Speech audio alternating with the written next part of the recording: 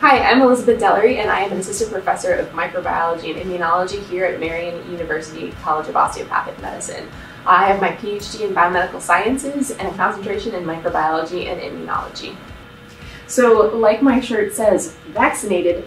As of Friday, I have received my second dose of the COVID vaccine, and due to what I teach here at Marian and due to my background in research, I wanted to come to talk to you guys today about the vaccine, things about it, background research, things like that, as well as alleviate some of your fears and concerns about getting the vaccine.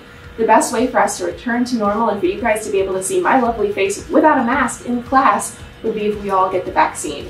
So here are your most asked vaccine questions.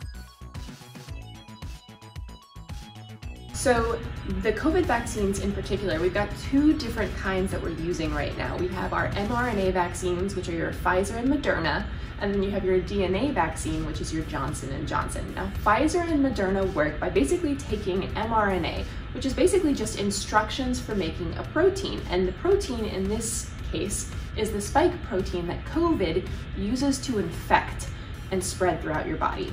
So we add the mRNA of that spike protein covered in a little fat bubble so your cells absorb it, inject it into your arm. Your cells take this material, make that spike protein and present it on the surface. Your immune system then comes in and notices that, hey, this is kind of foreign, this doesn't belong here, and makes antibodies towards it. Now, these antibodies are what are going to protect you in the future from contracting COVID and SARS-CoV-2 virus. The DNA vaccine is kind of similar, except they take the DNA for that spike protein and they add it to an adenovirus, which is a common cold virus, but they've made it non-infectious so that it can't replicate in your body. Same concept, it adds the instructions to make this spike protein and your body creates antibodies to it. That way, if it ever sees the spike protein again, you've got that immune response ready to fight off COVID and subsequent infections. No, it cannot. The central dogma of molecular biology is that it goes from DNA to RNA to protein, and so by injecting just the mRNA, it will not affect or alter your DNA. Yes, for any drug to be on the market with the FDA goes through an extensive review process, and all drugs and vaccines have to go multiple phases of testing. All three vaccines have gone through extensive phase 3 testing, which covers side effects, any fatalities, things like that, and thankfully they are all safe.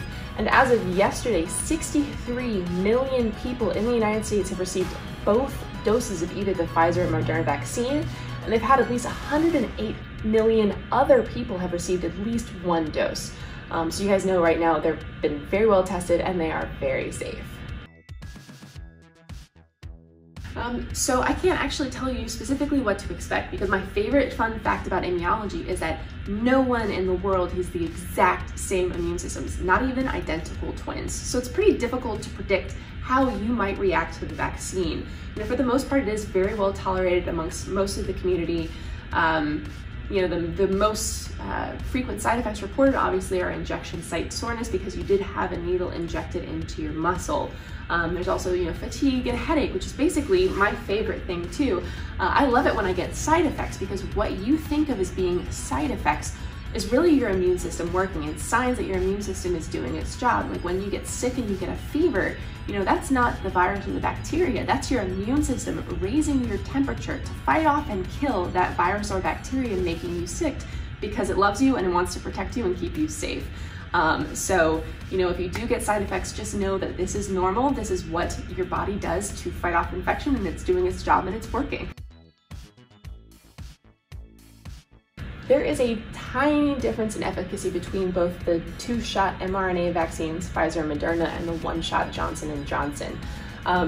They're all still very safe. They all still protect against very serious infection and death, and risk of side effects are 50 out of every 1 million doses, if that. Meanwhile, death from COVID is about 1,700 deaths per 1 million infections. So it is important to get that vaccine. The vaccine does not affect fertility or birth control. There was kind of a misinformation campaign going around at the very beginning that said, that it affected placental protein, which is not true at all. You are very safe. You will still be able to have children in the future. It will not affect your fertility. COVID, on the other hand, if you can track the virus, some early preliminary studies are showing that it could potentially affect fertility in men. So the best way to prevent getting the virus is by getting the vaccine.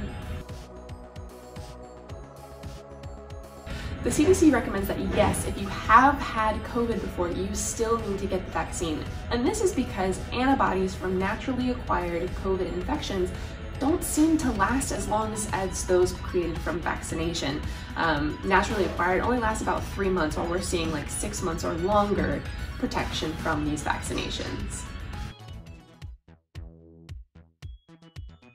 We can't really say that for sure now. As of right now, all of the strains that we found are pretty covered by vaccines we have available, but the longer it takes us to reach that 70% herd immunity from vaccinations, the greater risk we run that more mutations will occur that potentially may be, ineffective with the current vaccinations. So we might need a booster shot down the line, but as of right now, we seem to be pretty protected from the vaccine.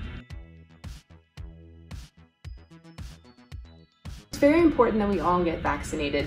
It is a very well tolerated vaccine, all 3 of them.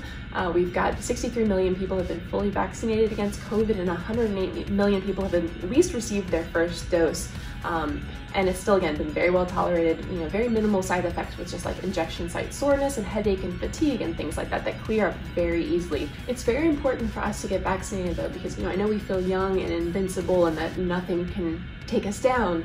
And yeah, you might survive COVID with very minimal side effects, but this vaccine is not just to protect you, it's to protect your loved ones, the community, your faculty and friends at Marian, who you don't know if they've got any risks or conditions that might make them more susceptible to serious illness and death from COVID.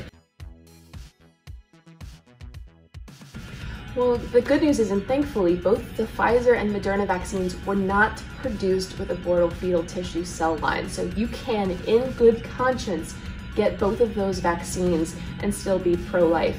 It is important to know that as we are, pro-life individuals, it is important to take care of all walks of life too, and vaccination is the best way that we can protect ourselves, our friends and loved ones, the elderly, immunocompromised, and everyone else in our community. So Johnson & Johnson was produced with those cell lines. However, the Catholic Church has come out and said that due to the widespread severity of this pandemic and how many lives are currently being lost all over the world from it, that in this specific situation and circumstances, it is okay to get that vaccination. If you do have the choice and the option, if that's one of your biggest concerns, Pfizer and Moderna will probably be your best bet. But again, the Catholic Church did say that all 3 vaccines are good and useful in terms of this massive global pandemic. So thank you guys so much for joining me today as we talked about your most asked COVID vaccine questions. I'm around campus. I'm in Evans Center if you ever want to stop by and ask questions, or you can reach out with my contact information, which is linked in the video below.